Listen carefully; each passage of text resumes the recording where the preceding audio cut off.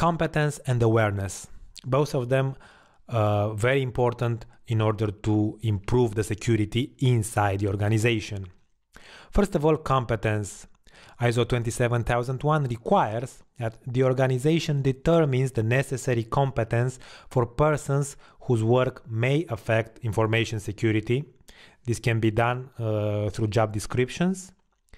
Then it has to ensure that those persons are in fact competent in terms of their education, their training, and their experience.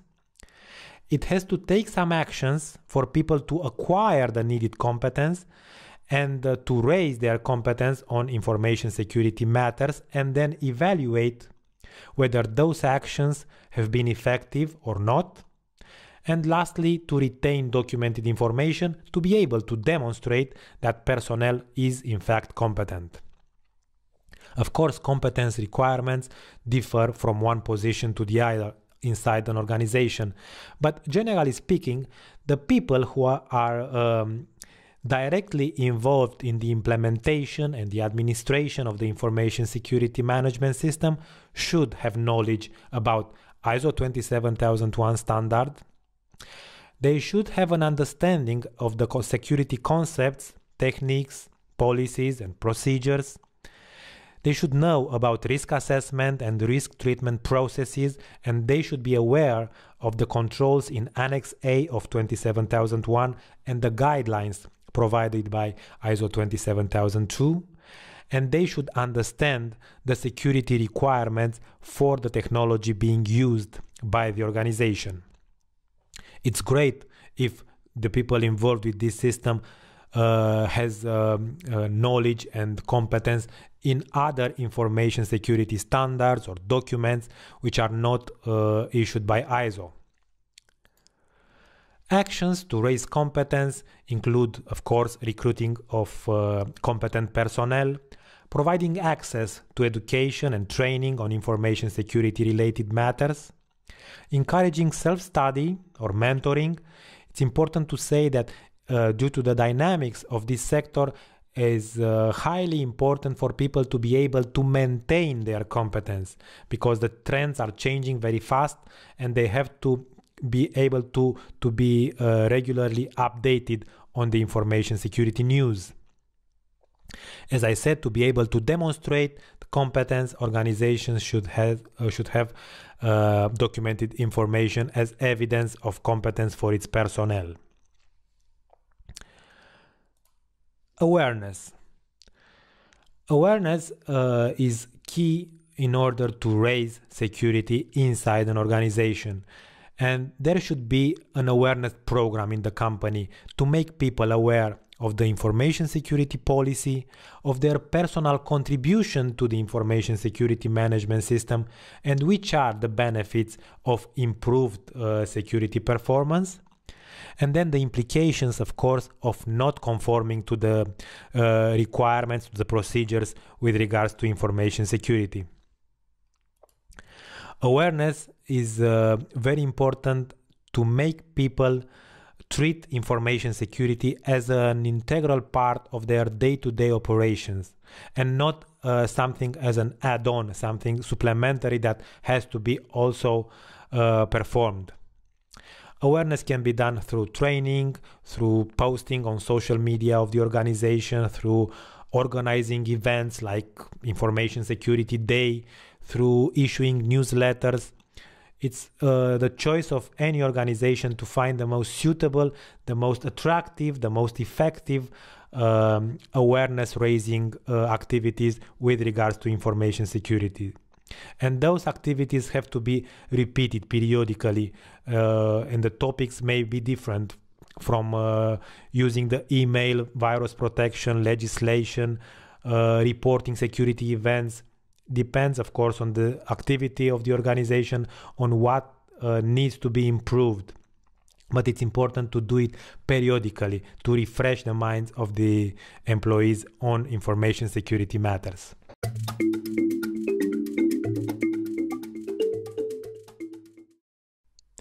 The next requirement discusses communication. and the organization is required to determine the need for internal and external communications which are relevant to its information security management system.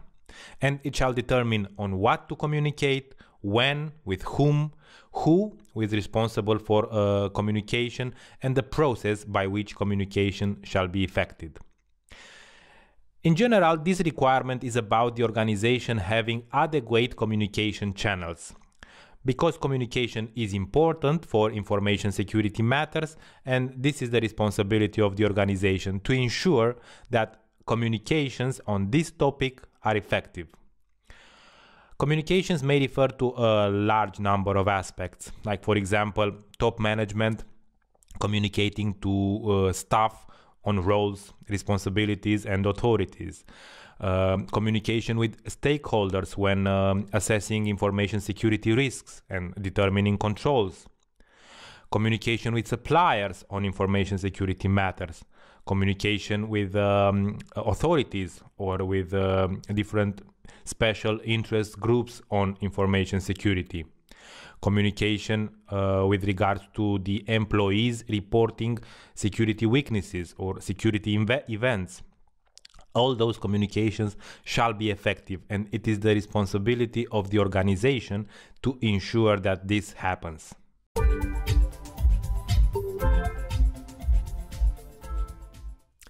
Documented information. Like any other management system, the information security one has to have a documented information to support it. And the size of the documentation depends, of course, on the specifics of each company, depends on the risks, on the type of information that it has to protect, on the size of the organization, on the complexity of its activities, on its products and services, and of course, on the competence of its people. But there are a number of management system documents which are required specifically by ISO 27001, and of course they have to be part of any information security management system. And they are the scope of the information security management system. We have discussed about it in one of the previous lessons. Information security policy and also lower level policies that we will discuss in the second part of the course. Documentation on the information security risk assessment and risk treatment, information security objectives, the statement of applicability, as I said, the map of implementation of the system, documented information on the results of the monitoring and measuring of information security performance. We will discuss in one of the next lessons about this requirement. And also the organization has to have documentation about internal auditing, about management review, about its non-conformities and the process to treat them using corrective actions. Those are the mandatory elements, and from this point on, every company, every organization is entitled to develop as many manuals, guidelines, procedures, specific to information security as it considers necessary for its information security management system. Now, when creating or when updating the information security documents, there has to be an identification of description for each document, using, of course, the name of the procedure or the manual, the reference number, the date, the author. Also, it's very common to have a code for each document, but it's not mandatory. And it's important to take into consideration format and media. It can be on paper, on electronic support, on both of them, and also great importance to the language. There are many organizations who need to have documented information in more than one language. Before being used, information security documents, I mean procedures, manuals, and so on, have to be reviewed by somebody inside the organization, and they have to be approved. So there have to be responsibilities nominated for who makes the review and who approves documents before their use. Now, controls for documented information are similar to the control requirements in other management system standard, ISO 9001, ISO 14001. There are similarities between the standards. So the documents have to be, of course, available and in a suitable format when they are needed. The organization has to protect the documents from loss of confidentiality, improper use, loss of integrity. There has to be a system to control versions in place to make sure that the people use the procedures, the documents which are valid at the moment, and to prevent the use of obsolete documents. There have to be some access control rules to this documentation, who can read it, who can make changes to the documentation. And also it is important for the organization to define some retention periods, meaning for how long are we going to keep procedures or manuals which have been withdrawn, which are obsolete. It's important here because of legal action that may be against the organization, and also for many documents there are legal requirements that define exactly what is the retention period.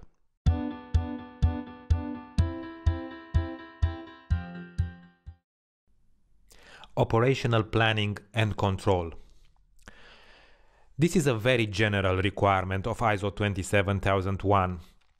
It says that the organization has to plan, to implement, and to control the processes needed to meet its security requirements and to implement the actions that have been decided following the risk assessment and the risk treatment processes. Also, it says that the organization has to implement the plans that have been decided in order to achieve its information security objectives. In short, this requirement says that the company has to actually do what it has planned. If some actions were decided following the risk assessment and they are part of the risk treatment plan, well, the organization has to actually implement those controls, of course. I will not go here into detail because the second part of the course is about implementation of controls, and we will discuss there about planning and control. But what I have to add here is about changes. There has to be a change management process in every business because every business is facing changes. There may be changes to technology, changes in legislation, changes of key personnel, changes in a supplier or subcontractors, and an uncontrolled change represents a risk, a potential risk to information security. So the requirement here is that the organization makes a review of planned changes to understand what are the consequences, if there are new or changed information security risks, and if there are, the organization has to do something to address those changes. In case of unplanned changes, of course, we do not discuss about any sort of planning, but a review of consequences has to be done, and if there are information security risks, new one or changed one, and there is a need to do something to address them, well, the organization has to act to mitigate those risks. In general, there has to be a risk assessment on information security terms for planned or unplanned changes.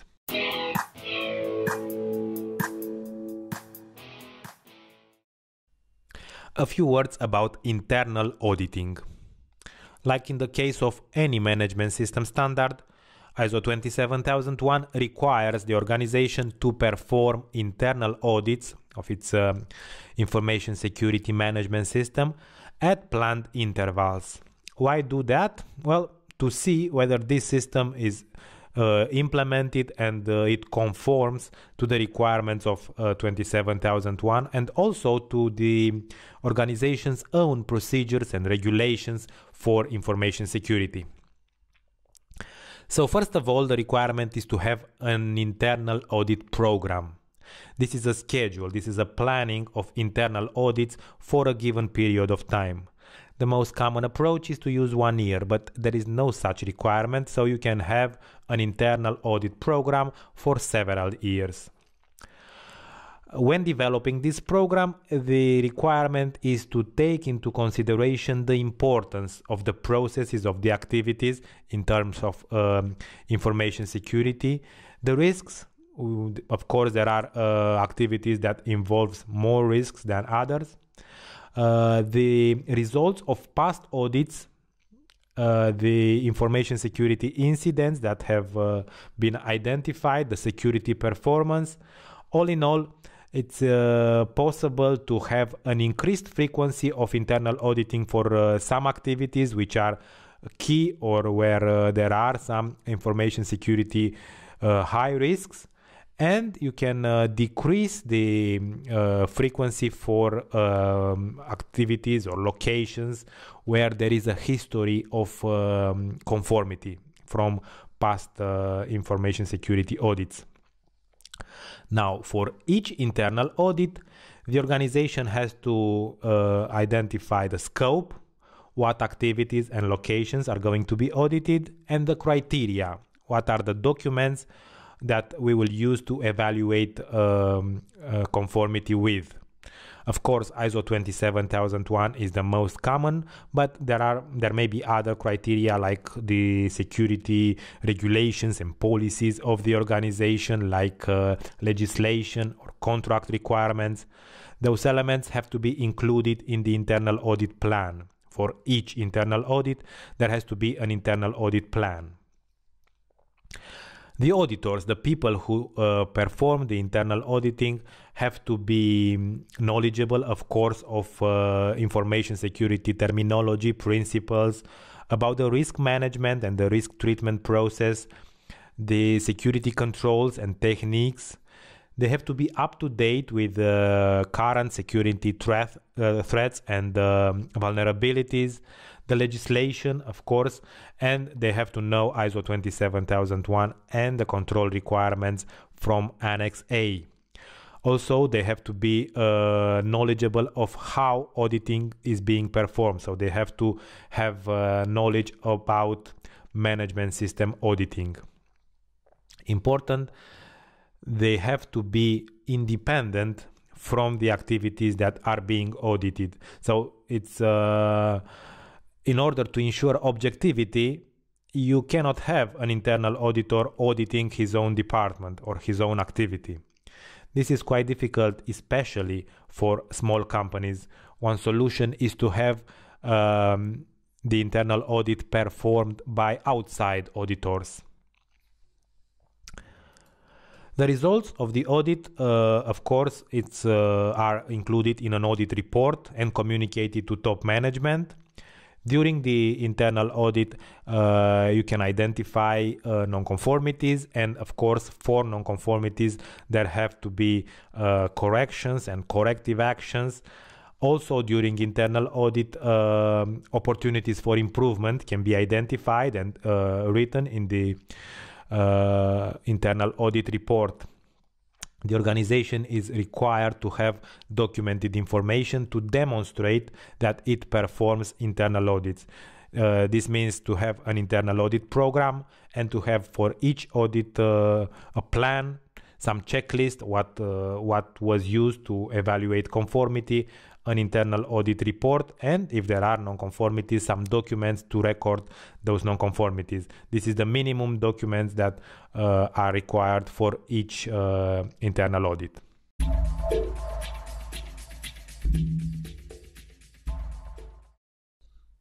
The next topic is about monitoring, measurement, analysis, and evaluation. The organization has to evaluate its information security performance and the effectiveness of its information security management system. It goes like this. To be able to evaluate, the organization has, first of all, to monitor and measure aspects related to information security, and then using the data collected to analyze and evaluate the performance and effectiveness. And it is completely up to the organization to decide what it chooses to monitor and measure.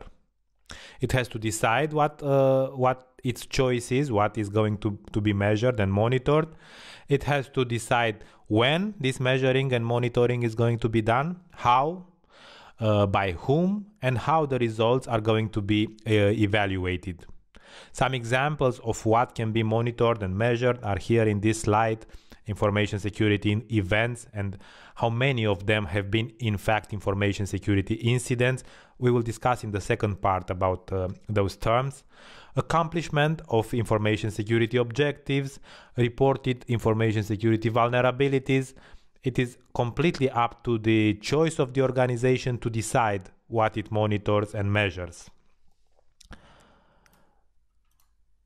Now, as I said, the information collected has to be analyzed and evaluated. This is part of the continual improvement process applicable to any kind of management system. So the objective is to find opportunities for improvement. And the organization has to retain documented information to be able to demonstrate that it does monitor, measure, analyze, and evaluate the information security aspects. There is a standard, ISO 27004, as part of this family, which is focused on this topic. It's a guideline in evaluating information security performance and effectiveness of a system. So if you are interested, you can find there supplementary information on this topic.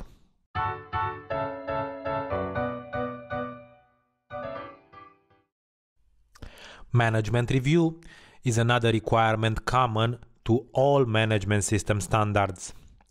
Top management has to review periodically the information security management system to ensure that it is still suitable, it is still adequate, and it is still effective.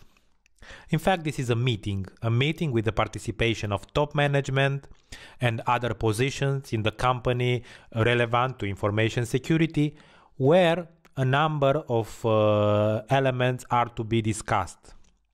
And the standard calls those elements input data into the management review. And they are the status of actions from previous management review meetings, the changes in the internal or external issues that are part of the organization context, feedback on information security aspects, feedback from interested parties on information security matters, the results of risk assessment and the status of the actions from the risk treatment plan, any opportunities for improvement. Of course, this is not a definitive list. The topics of the management review can include any other topics which are considered relevant, like for example financial aspects. How much does it cost for us to implement information security controls, or the need to increase the competence or the awareness of personnel. Any topic may be added to those required specifically by the standard. And following the meeting, there has to be some output data, some results of the discussions, what is being generated. Opportunities for improvement, of course, are one element. Any need to change, to make changes to the information security management system, changes to responsibilities, changes to procedures and regulations. Any other sort of output data can be generated from the management review, like for example deciding a new information security objectives, or deciding to perform another risk assessment. It all depends, of course, on what is being discussed. The last element is the organization has to keep documented information to be able to demonstrate that it performs those management reviews. This can be the minute of the meeting or an agenda of the meeting. It's up to the company to decide what documented information it keeps, but it has to do so.